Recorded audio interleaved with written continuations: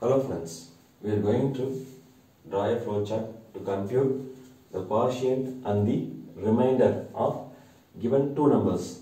I am using a variable q for quotient and r for remainder. We will draw the flowchart. So this is the logical start of the flowchart.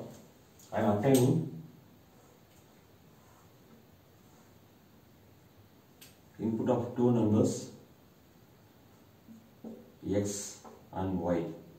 Input x and y.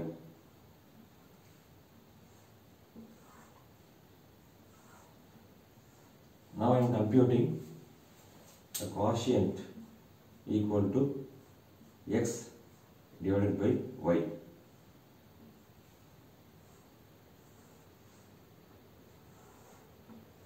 I am calculating remainder equal to x mod y.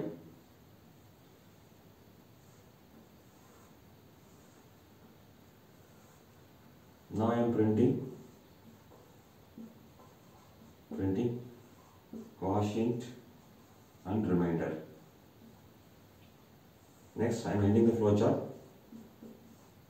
by the logical start. So start of the flowchart, I am obtaining two input x, y, the quotient equal to x divided by y, remainder equal to x modulo y. I am printing quotient and remainder, and this is the logical end of the flowchart.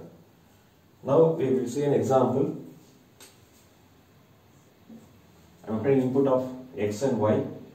The value of x equal to